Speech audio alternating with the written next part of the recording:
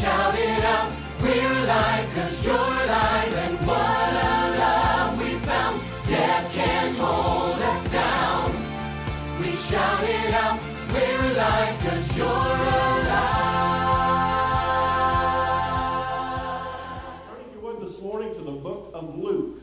The book of Luke, chapter number 10. I also want to go to the book of Ephesians. And we'll begin there with chapter number 2. Luke chapter number 10 and Ephesians chapter number 2. We've been talking about your authority in Christ. This is the fourth part in this series. I've enjoyed this a lot. I just feel like I've been kind of inspired by the Word of God, and just loved getting into this. Seeing who we are in Christ. If I know what Christ has done for me, and that's talking about knowledge. If I know what Christ has done for me, and if I know who I am in Christ, Brother Buddy, then I should, talking about authority, then I should freely function in the authority that has been made possible and granted unto me through Jesus Christ. Jesus has blessed the church with authority. I know we don't hear a lot about that, but he has blessed the church. He has touched the church by giving us authority. Why has he done that? One reason that he has done that is so that the enemy of your soul remains in his defeated state. And then the flip side of that is so that the believers in Jesus Christ remain in our victorious state. Give God praise this morning as we get going with this message. I want to encourage you today to, and I've done this before recently, but I want to encourage you today to not confuse, though, things that happen in the natural with things that happen in the supernatural. Because, as I shared with you perhaps last week, I think there are a lot of times when Christian people, are giving the devil credit for things that he did not do, and certainly does not deserve credit for. For example, I'll share with you that this past week, Pam's alternator went out on her van. And I will share with you first what I did not do. I did not stop when I found that out and rebuke the devil and take authority over him. Because that would be like rebuking an ink pen when it ran out of ink. The devil didn't do it. The devil didn't do it. The devil did not destroy her alternator. 147,000 miles in 18 years, Brother Donnie Smith. That's what destroyed her alternator. So what did I do? Instead of rebuking the devil, I trusted God as a tither to get it fixed and paid for. Are y'all with me today? Amen. Hey, I will tell you, I generally know when I'm under attack by the enemy and when I'm not. I think maybe we all can feel that, and we know when it's an enemy attack or it's just us having a bad day. But I will tell you for a fact that either way, I'm ultimately a victorious child of God, living life as a son of the Most High, and I'm on my way to heaven today. Amen? Amen. I went down this past Friday to visit with Lydia. Her birthday is today, as a matter of fact, and Simba was there. You see Simba behind me on the screen, and Simba is just an incredible dog. I love Simba, a golden doodle. But Simba just absolutely went nuts when I got there, when I walked in, like he always does. He's just a very high energy type dog, but he's a happy dog. He's always a happy dog, but he just goes absolutely nuts when I get there. And he's here again. He's a good dog, but you have to watch him close when you see him start to cut his eye over at you. You got to watch that look right there. Because you never know what he might be up to. Anyway, here I am. I walked in and I decided just to take a little opportunity and play with Simba. And right when you walk in Lydia's front door, Immediately to the left is a love seat, a large love seat. And so I just started going around and around because he was energetic. He wanted to chase me. And anyway, we were just having an amazing time with me. I'd go back and forth, and then I would go around, and he was just running after me and nipping at my heels. And I mean, he was having so much. I never remember that ever, though, with Simba before, where he would grab at the soles of my shoes, at the heels.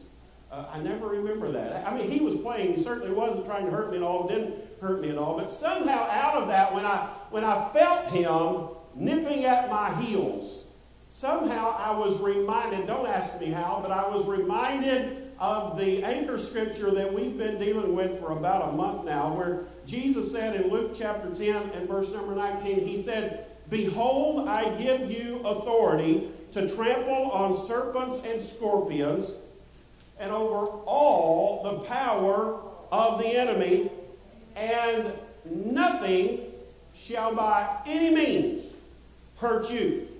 The enemy, here's what I recognize, Sister June, the enemy may nip at your heels from time to time, but Scripture says, and Scripture declares to you, that he cannot hurt you by any means. Go ahead and give him praise again today, if you will. I want to take a few moments this morning. I want to do something that I'm not sure I've ever done before. And I know that's scary to some people, but I want to briefly remind you of the three things, the 3 points that I gave to you last Sunday morning. I just felt led to do that. First of all, as we were looking at the words of the Apostle Paul in the book of Ephesians, we were specifically talking about Paul's prayers for the church. And Paul prayed that the eyes of the church would be open. Not the eyes of the world. He wasn't praying for the eyes of the world to be open. He was praying that the eyes of the church would be open. Amen? Open to what? God wants us to know what it is that he has accomplished. What it is that Jesus Christ accomplished when he gave his life, and then what happened when he was raised from the dead and ascended on high. God wants us to know that Christ has set us, or that God has set us far above, with Christ, all principalities, powers, rulers of darkness, all of these things, might and dominion, all of those things. God wants us to know that. Amen? The second thing that I shared with you last Sunday morning was that the act of God that raised Christ from the dead also raised his body. The church, us.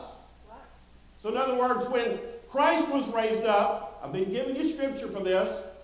You say, when are you going to quit preaching on this topic? When we all get it, I'll quit preaching on it. When God raised Jesus Christ up, and we were seated together, we'll talk about that more a little bit later. When he did that, he raised up the body of Christ, the church of the Lord Jesus Christ.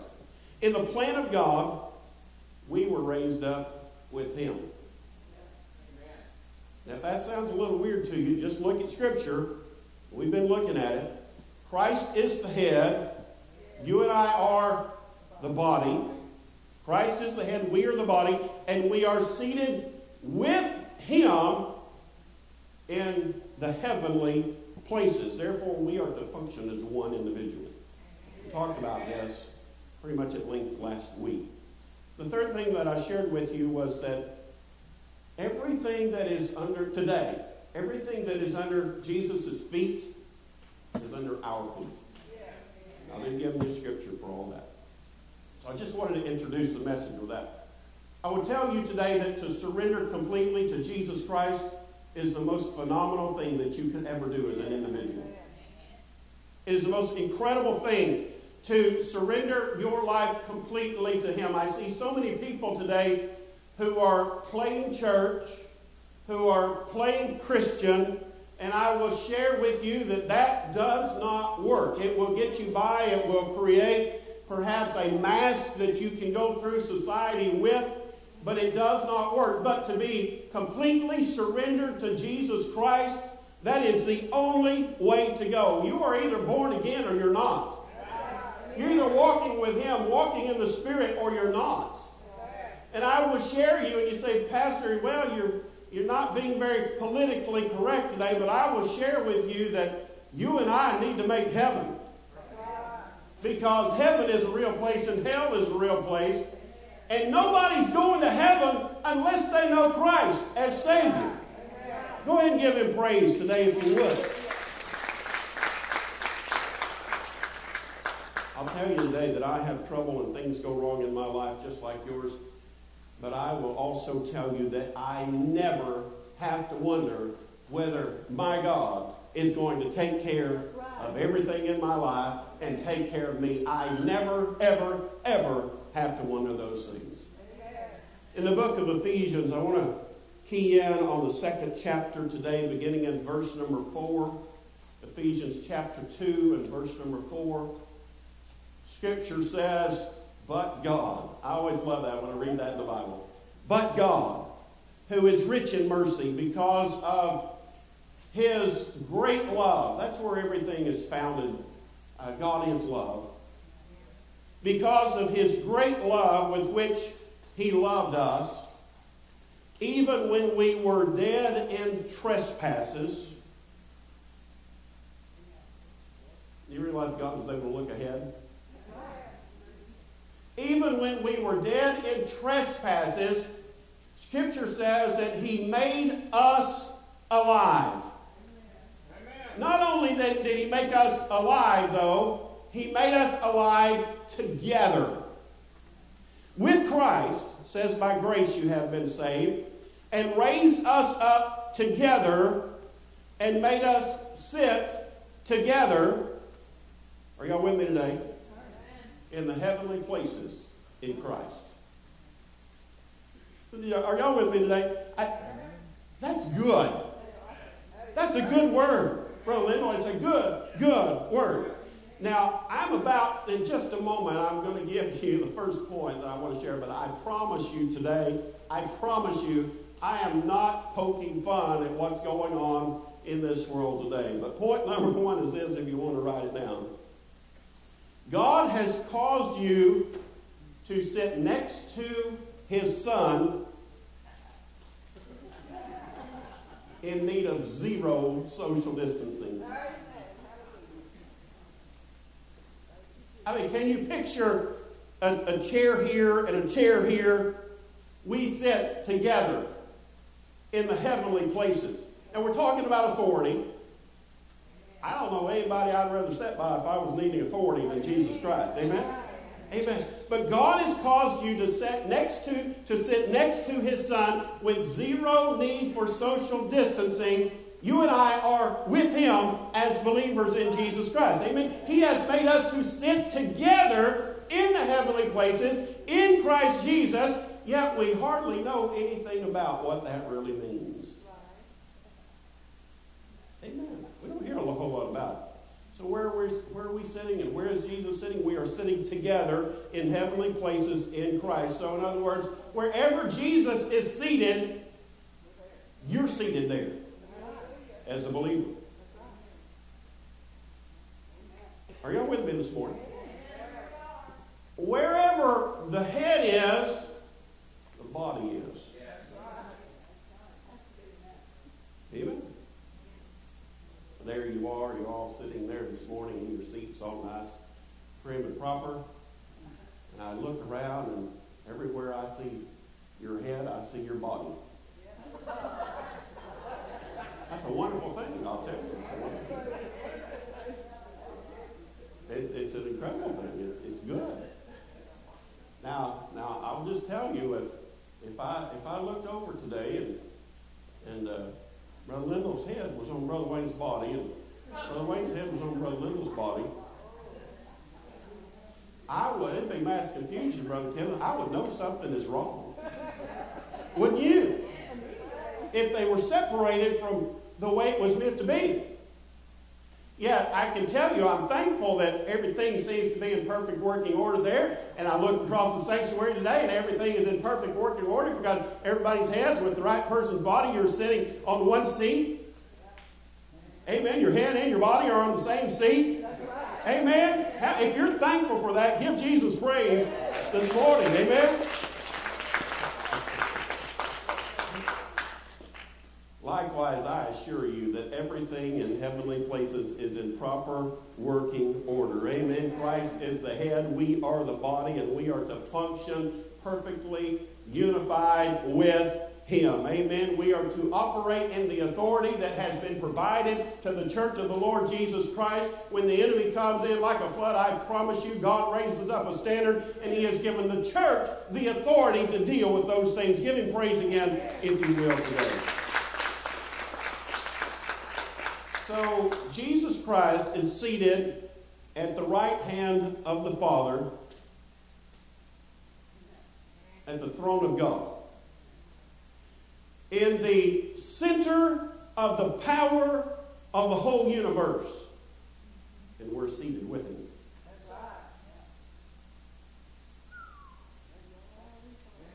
Did anybody get what I just said? He is seated right there at the center of the power of the entire world. And we're seated with Him. When we start to ponder that and understand that, I think we understand then how certain scriptures then begin to come together and make sense. For instance, Hebrews chapter 4, verse number 16, where it says, "Let us therefore come boldly to the throne of grace." You or I, no one, can come boldly to any king's throne unless we are in right relationship with that king. You just try it. Try it here on planet Earth and see if you don't get stopped. You try to get in the White House without an invitation and see if you don't get stopped. Amen? Let us therefore come boldly to the throne of grace, that we may obtain mercy and find grace to help in time of need. How many of you had a need this past week? Amen. You can come boldly to the throne of grace, and you may obtain mercy and find grace to help in your time of need. Amen. We don't come as equals. We don't come as deity. I understand that. You understand that. But we come as partakers of the divine promises of God made possible through Jesus Christ. Amen. Give Him praise again this morning. The same authority that was committed to the ascended Lord is to be exercised by the church. Now, I'm not preaching some weird doctrine today. I'm preaching your Bible. Amen? We know that Christ, with His physical resurrected body, at the right hand of the Father, is in full possession of His rights, awaiting the time when all His enemies are made His footstool. So when we are elevated, when we have been, past tense even in our case as believers, when we were elevated with Christ into the heavenly places, that means that we, in perfect unity again, share with His authority. You say, are you trying to take something away from Christ? No, not at all. He has made it all possible. He is the one who gave His life, who was raised from the dead and ascended on high. But we were elevated with Him, church. Amen. We are partakers of the authority of the throne. We are partakers of the authority that the throne of God represents, that we may exercise to the extent of our spiritual comprehension our authority over the powers of the enemy. There's an enemy out there. Let's not stick our head in the sand and pretend that there's no enemy out there. But you and I have authority over the enemy, and we have authority over the conditions that have been instigated and perpetrated and executed by the enemy. We have authority over those things. So when the enemy comes at you, you take the authority that is given you because you have comprehended through the Word of God and even through the preaching of the Word of God, you have comprehended that that authority belongs to you. Therefore, you act upon that authority. You put the devil in his place where he belongs. Amen. those in America today, from Hollywood to the United States Capitol, who need the true church to stand in the gap and make up a hedge. Amen? There is demonic influence that has manipulated the minds and the lives of our leaders long enough.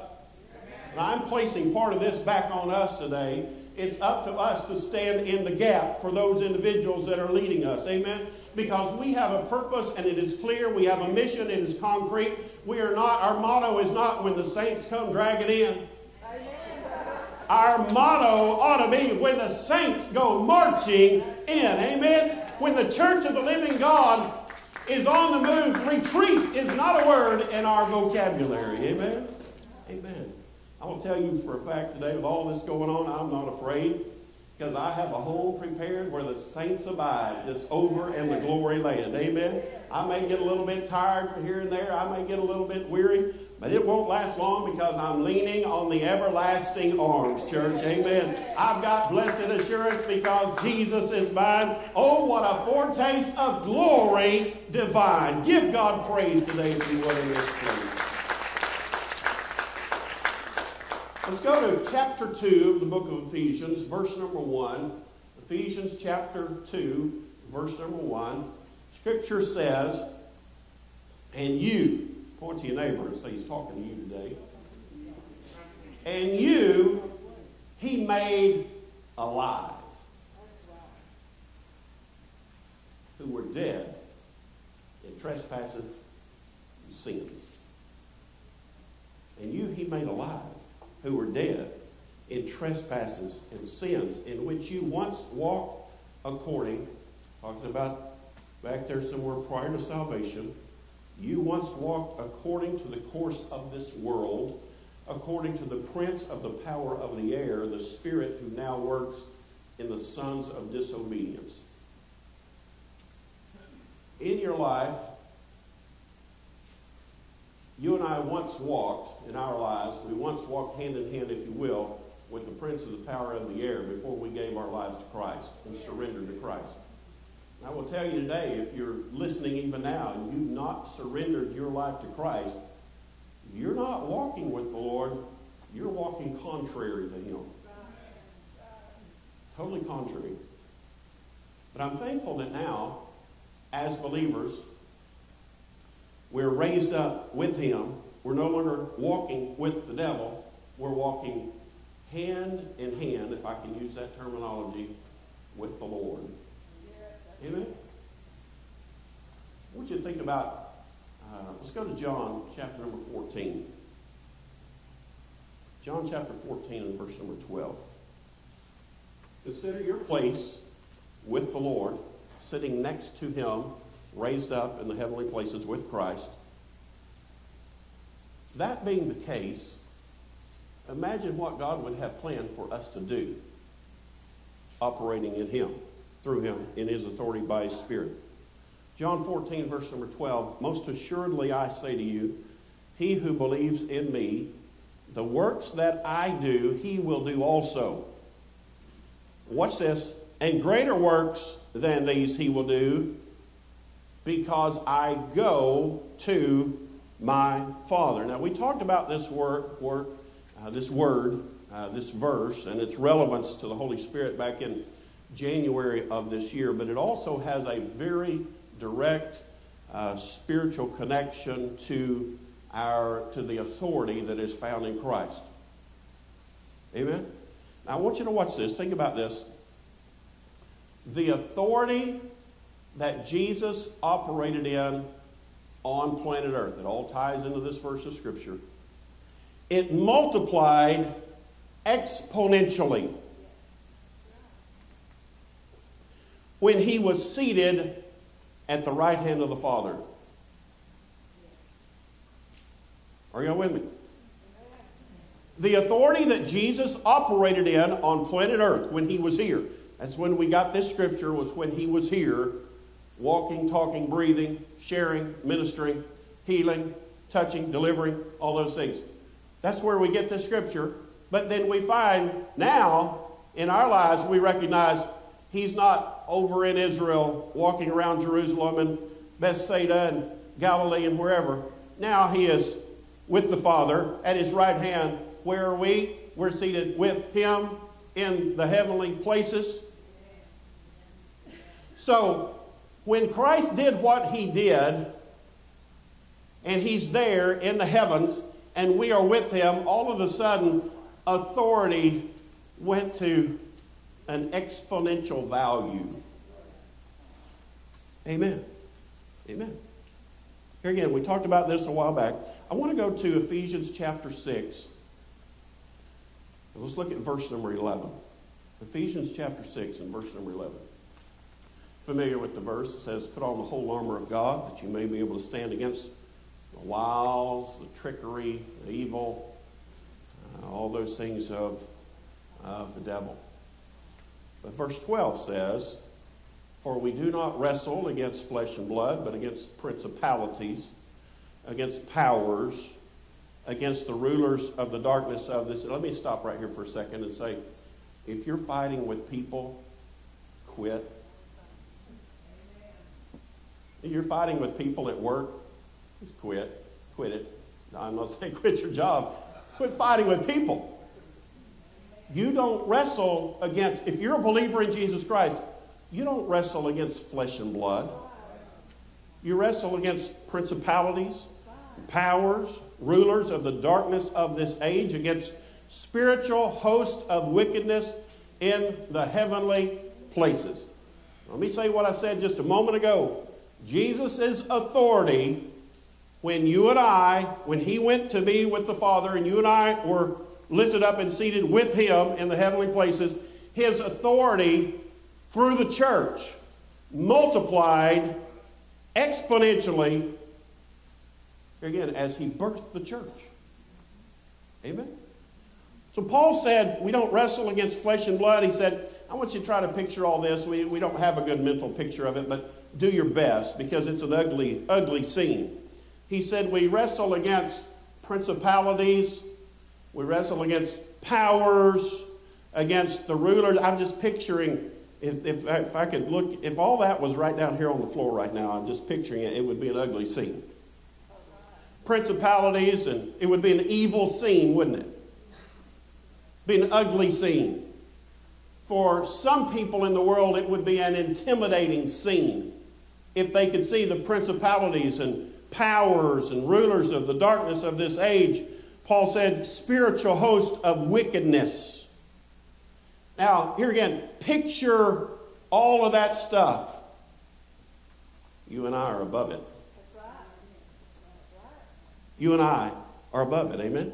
When it comes to exercising authority, all those things are under our feet.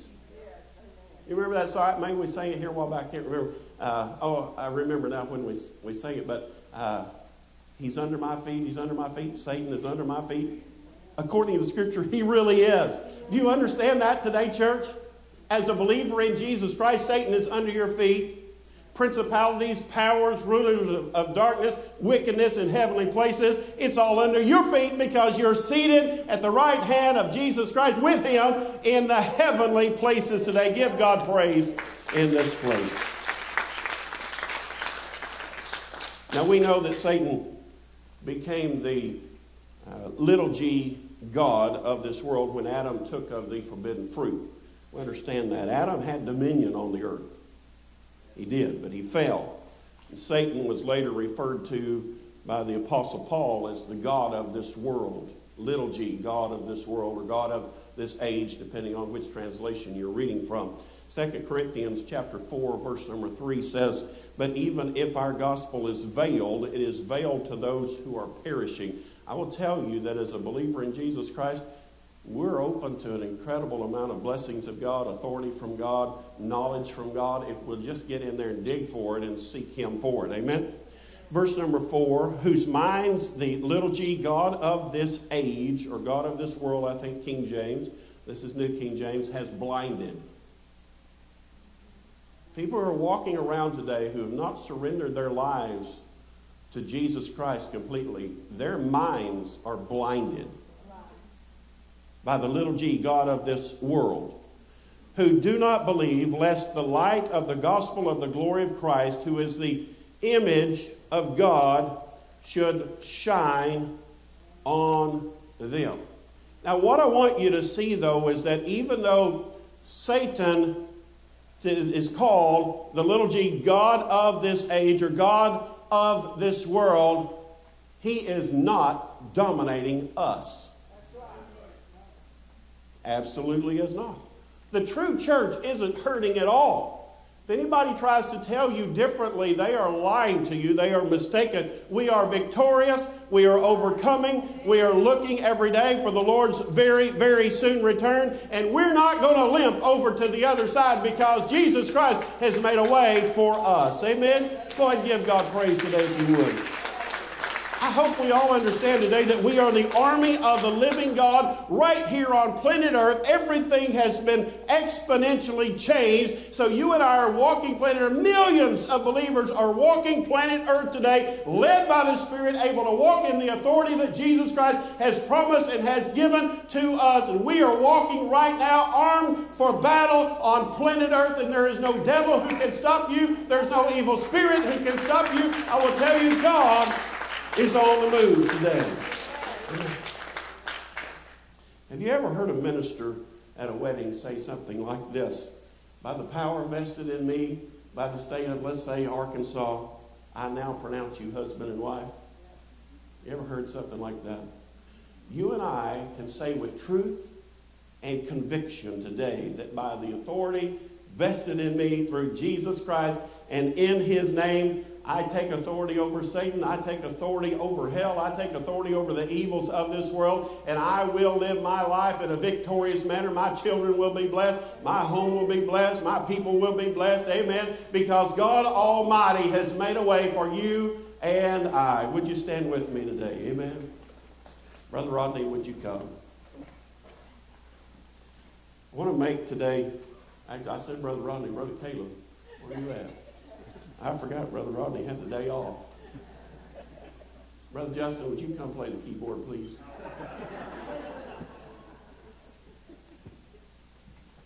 Where does it all start? Where does it all start?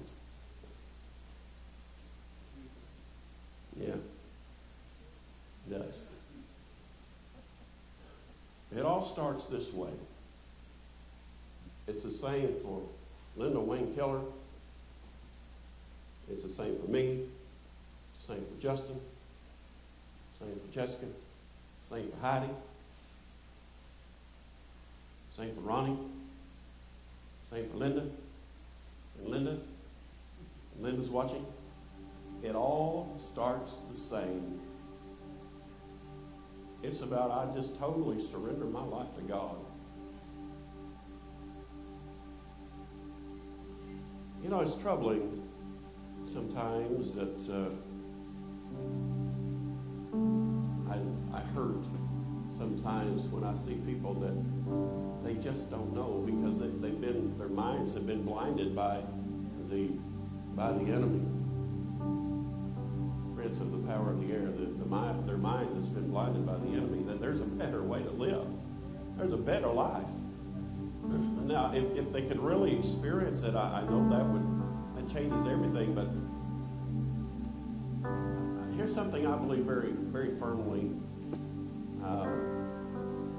I don't think God is looking for people who will take him on as a trial basis. We either surrender or not. I mean, we could sing about try Jesus and all that. And I can get that to a degree, but if you don't completely surrender, you never made the switch. You were never born again. Do y'all get what I'm saying? If you want to halfway surrender to God, I don't think that works. We're not in a spiritual democracy. God is God. He is Almighty God. And so to surrender your life means you surrender it. Yes, we say, Lord, forgive me of my sin. And that's a wonderful thing, an amazing thing to have our sins forgiven.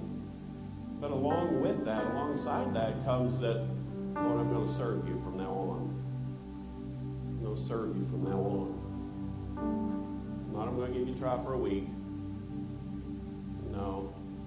Scripture says that we are to believe on the Lord Jesus Christ. And I believe today that he has forgiven my sin. He has washed me in his blood. He has made me a new creation. I am born again. I am the redeemed of the Lord. As I said earlier in the service, I'm on my way to heaven. I'm looking for his return. He's coming back. He really is coming back. It's no joke. The media may make a joke out of it sometimes. It's no joke. The Lord's coming back. We should not live another day on this planet without total surrender. Without total surrender. Pray with me today. If you would just bow your heads. Father, we come to you today, and I thank you, Lord, for God, everyone who is here in this building, those in Kids Church, all those who are watching online right now. But I recognize, as the song was sang a while ago, Lord God, you are on the move. You're saving lives. You're saving people from the depths of sin. You are delivering people from the chains of bondage. And Lord, today, God, I thank you that you have so divinely, by your great love, you have chosen to bring in the whosoevers. For Lord, I'm a whosoever. Whosoever will come shall be saved as we believe on the Lord Jesus Christ. So Lord God, I thank you today for what you have done, as you have, Lord, provided so many promises for us. But Lord, today, God, we focus on this one. For this moment that you would, Lord, speak to our hearts, that our lives would be changed. For anyone who is listening today and they know that their heart is not right, that they've not been living completely for you, that they've not asked you to come and live and reside as not only Savior, but also Lord of everyday life. Lord God, I ask that the conviction of your Holy Spirit come upon us right now. Lord, that we would recognize that I can no longer walk through this world playing church, playing Christian. I can no longer go through this world without Christ as the center of my heart. And Lord, today, God, I give you praise for that in Jesus' name.